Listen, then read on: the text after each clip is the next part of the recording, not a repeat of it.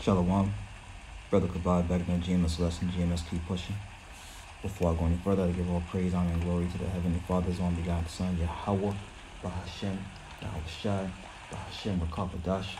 Double honors to our apostles and elders, great millstone, teaching us His truth according to the Bible we love.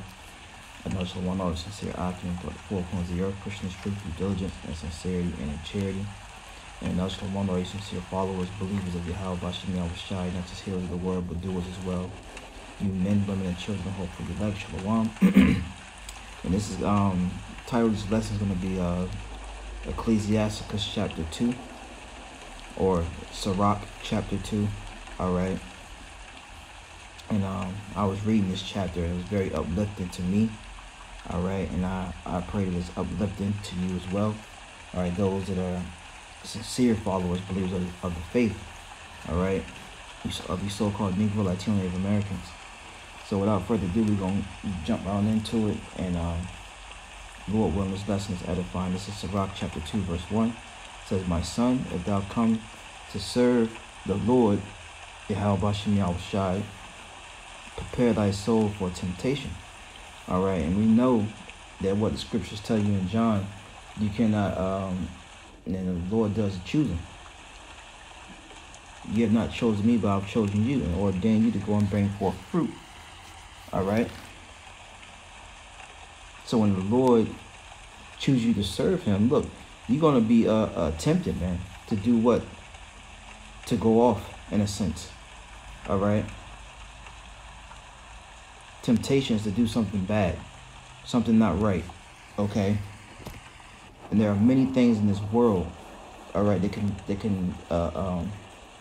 pull you to doing wrong things. Whether it's taking this man's jab, taking the MOTB, committing adultery, all right, sleeping with another man's woman, eating abominable food, so on and so forth, man. All right, it says, verse 2, "Set thy heart aright," which is talking about your mind, "and constantly endure, because evil and wickedness and darkness is all around us at all times." All right. Trying to pollute us, going back to Micah 2:10. "Arise ye and depart, for this is not your rest." That place is talking about America, man, aka Babylon. "It shall destroy you with the sword of destruction." So what? We're supposed to set our heart aright and constantly endure what? The temptations, man. All right. "And make not haste in the time of trouble." All right. Because look, we're in trouble in times. We're in Jacob's trouble, and it's only going to get worse. It says, "Cleave unto Him and depart not away." Who's the He? Yahweh Bashem Yahushai. How do we cleave unto the Lord? Through this truth. The Lord told us in Revelation, all right. Matter of fact, let me get it. Let me get it real fast. The Lord told us to hold that fast what we have. All right, that no man take thy crown. This is Revelation chapter 3, verse 11. It says, "Behold, I come quickly. Hold that fast which thou hast, that no man take thy crown." All right, which is talking about this wisdom. All right, this is the only thing we got in this earth, man. And we got to pray that we hold on to it. All right. So going back to Sirach 2 and 3, it says, "Cleave unto Him and depart not away, that thou mayest be increased at thy last end." That's right, man. "Strive for the truth unto death, and the Lord shall fight for thee." In these last days, man, that's all we have, man, is to fight for the Lord. We've seen our people, the so-called Negro, Latino, Native American, Hebrew Israelites, all right,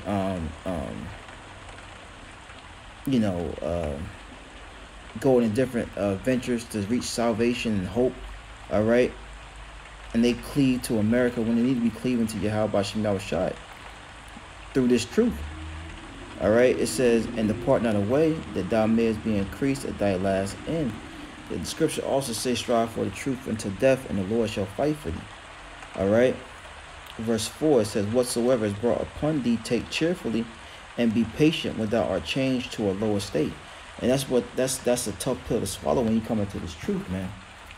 That's a tough pill to swallow, because you're gonna be put through that fire, man. And when you go through the fire, spiritually or physically, it doesn't feel good, man. It doesn't feel good at all. You may lose a job, may lose a woman, may lose, a child, may lose your home. All right, may catch a flat tire, car breakdown, whatever is brought upon you. The scriptures tell us to take it cheerfully, man, and be patient. All right, when you are brought to a lower state, because you're being tried. As the 5th verse says, for gold is tried in the fire, an acceptable men in the furnace of adversity, which goes back to Zechariah 13:8, man. All right, which goes back to Zechariah 13:8. I didn't want to make this a long lesson, but let me just get that real fast. It's the book of Zechariah, chapter 13, verse 8. It says, and it shall come to pass that in all the land, saith the Lord, 2 parts therein shall be cut off and die, which represents 2/3 of the nation of Israel. Okay, because they were constantly sinning, didn't want to repent, wasn't set up to repent.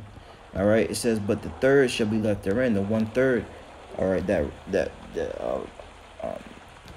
the prophets, the 144, the men, women, and children. All right, the believers. It says, and I will bring the 3rd part through the fire, and will refine them as silver is refined, and I will try them as gold is tried.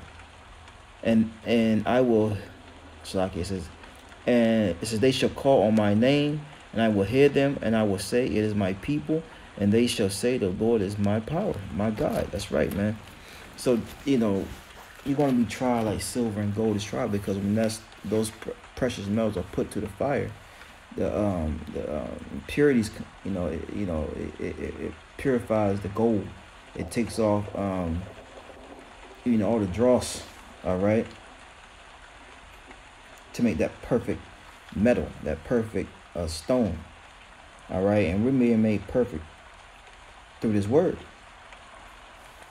It says, back in Sirach 2, it says, believe in him, verse 6, and it says, believe in him and he will help thee. Order thy way aright and trust in him.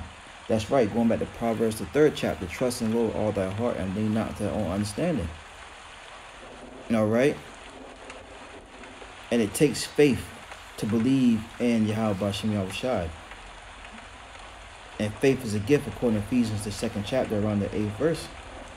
All right? So if you got faith, pray for more faith. All right? Pray that, your trust for Yahweh B'Shem Yahushai increases. But you're going to go through some things. All right? It says, and he will help thee. Order thy way aright and trust in him. All right? Verse 7, it says, ye that fear the Lord will wait for his mercy, and go not aside lest ye fall. Ye that fear the Lord, believe him, and your reward shall not fail. That's right. It's all about fear and being terrified of someone or something can cause pain. And we know through the scriptures several precepts. 1 Samuel, the 2nd chapter, all right, Deuteronomy 32 and 39, on why you should fear the Lord, because he had the issues of, to him belong the issues of life and death. All right, who even called God in Jesus Christ, Yahweh B'Shem Yahushai. That's his names in the ancient Hebrew. All right, the Lashawan Kodash. All right, we believe that here on faith, a great millstone. All right, which is a gift. All right, it reads on verse 9. It says, ye that fear the Lord hope for good, and for everlasting joy and mercy. Look at the generations of old and see, did ever any trust in the Lord was confounded? Or did any abide in his fear and was forsaken? Or whom did he ever despise that called upon him? Yeah, read Bel and the Dragon, one of my favorites, man. All right, in the Apocrypha. In the King James Bible, 1611. Read the story about Bel and the Dragon, man. All right. Look at other accounts that our forefathers have went through. Meshach, Shadrach, and Abednego. All the ancient prophets, they trusted in the Lord. They wasn't forsaken or confounded. Verse 11, for the Lord is full of compassion, mercy, long-suffering, and very pitiful, and saveth and forgiveth sins and saveth in the time of affliction. So in these times that are coming, where we're about to be afflicted, all right, Revelation 12:12, this devil's getting ready to come down upon the children of Israel. We know that what the Lord is going to save us, man, in the time of affliction. Remember Daniel's 12:1? And in that time, Michael shall stand up, the great prince, which shall stand for the children of thy people. All right. He's going to stand up for the elect of the nation of Israel. Once again, which consists of the so-called Negro, Latino, Native Americans. All right. Sirach 2:12. It says, woe be to fearful hearts and faint hands, and the sinner that go 2 ways. That's right. A double-minded man. All right. Destruction unto him, as the scriptures say. I don't know if if this is going to really happen. The prophecy is going to really happen. I don't know about doing all this work. All right, destruction is that man. Verse 13: woe to him that is faint-hearted, for he believeth not. Therefore shall he not be defended. That's right. Jeremiah 30:7. He's not going to be defended in Jacob's trouble. All right. Verse 14: woe unto you that have lost patience. And what will you do when the Lord shall visit you? Yeah, those that lost the faith, went back into the world, became rappers, became missile food, pretty much. Jacob's trouble food, all right? Scripture says, woe, destruction, destruction, destruction. You lost patience in the Lord, man. You didn't want to suffer. So the scripture says, woe unto you. What you going to do when the Lord pop up on the scene, man? You're going to do nothing but give up the spirit. Verse 15, it says, they that fear the Lord will not disobey his words. That's right. The Lord told you go out there and teach, prophesy. You go out there and do it. Remember, no, he that put up his hand to the plow looking back is not fit for the kingdom of heaven. That's for those guys that lost patience, man. All right? They that fear the Lord will not disobey his word, and they that love him will keep his ways, which is the commandments that was given to the children of Israel. Leviticus 26 and 46. Psalms 147, 19 and 20. Verse 16 says, they that fear the Lord will seek that which is well pleasing unto him. All right, what's pleasing to the Lord? You dwelling with wisdom. Wisdom of Solomon, the 7th chapter, man. I think around the 28th verse. It says, and they that love him, 1 John 5 and 3, which is keeping the commandments, shall be filled with the law. All right? You got to have wisdom to please the Lord, man. And he gave it to us through this book. And the Lord has set up teachers, Jeremiah 3 and 15, which shall feed you with wisdom and knowledge and understanding. So there's no excuse, man. There's no excuse for Jake.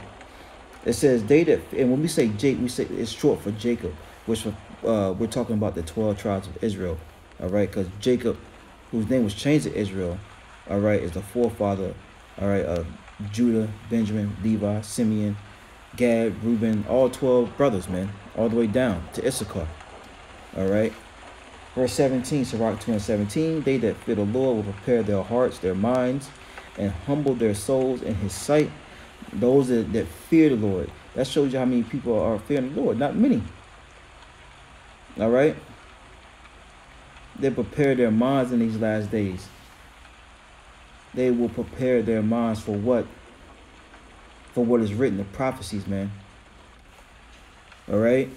They're going to be Luke 21 and 36. Watch ye therefore and pray always, that we are able to be found worthy to escape those things that are coming. Roughly paraphrasing. Verse 18, it says, saying, we will fall into the hands of the Lord and not to the hands of men. For as his majesty is, so is his mercy. And that's what we pray, man. We pray we fall into the hands of the Lord, like King David. Right? We pray we fall into the hands of the one that shows mercy. That's very pitiful, and we just read it in a few verses up, man. Very compassionate. All right? That's who the hopeful elect we want to fall into, man. Because you know with Esau, there is no mercy. There is no mercy. All right? So this is just a quick lesson through the Spirit. You know, Sirach chapter 2. Lord willing, that's edifying. Until next time I say, Shalom.